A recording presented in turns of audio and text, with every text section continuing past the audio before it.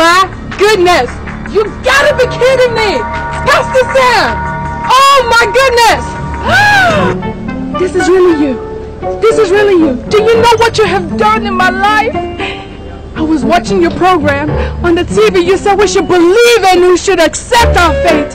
You said lay the hand on the laptop and receive your blessing. Hallelujah. And I did.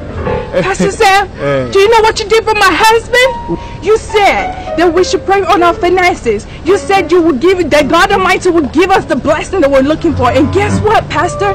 We received it. Now we're mega rich. We are mega rich. No. See, you are making a very big mistake. Pastor, you know what?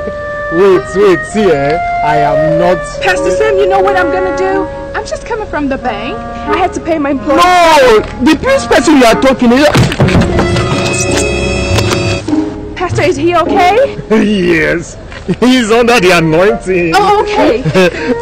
Pastor Sam, I want to bless you. Oh, God bless you, my sister. In fact,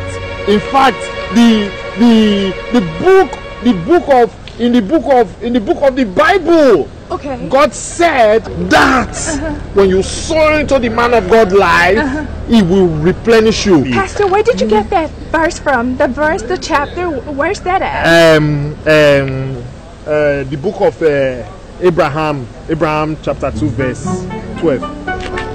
No, you don't have it. You know, we in Bible school, there are verses and chapters we read that you people don't.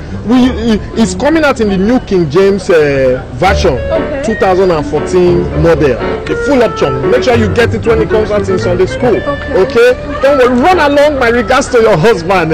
God will bless you for this. Pastor Sam, can I please have a hug?